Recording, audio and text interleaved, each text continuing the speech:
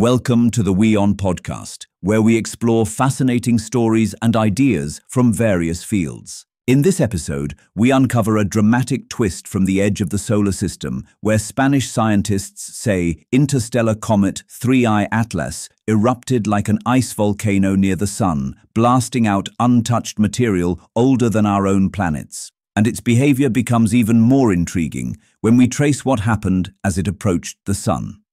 Interstellar comet 3I Atlas could be covered with icy volcanoes, which erupted as it neared the Sun, a study has found.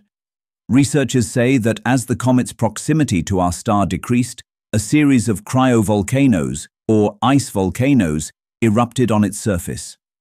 According to the study posted November 24th to the preprint server Archive, the composition of 3I Atlas can explain these icy jets.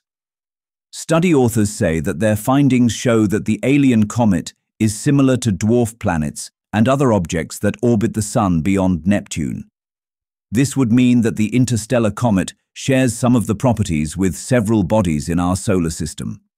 Notably, 3I Atlas is dated to be 7 to 14 billion years old, way before our star system came into existence.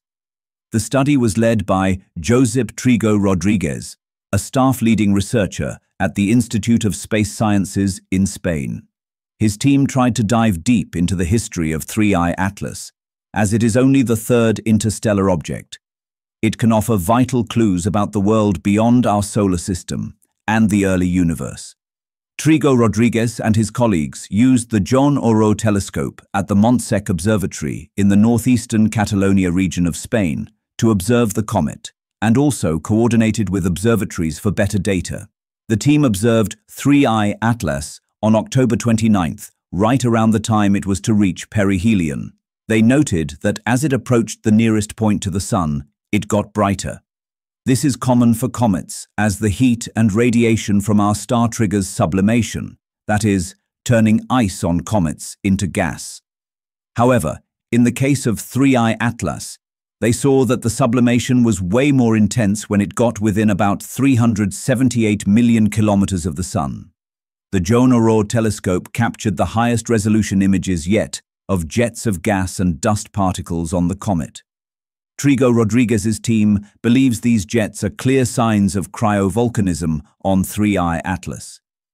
Within our solar system, trans-Neptunian bodies, such as Pluto and Eris, rich in ice, witness cryovolcanic eruptions. For them, this happens because of internal heat. In the case of 3I Atlas, researchers believe the icy volcanoes are releasing pristine material locked within the comet. As it got closer to the Sun, the heat warmed up frozen carbon dioxide inside it, and the resultant gas rushed through the comet's porous, icy body. It potentially carried or enabled other fluids or oxidizing liquids to seep inward, triggering a reaction with metallic grains like nickel and iron sulfides.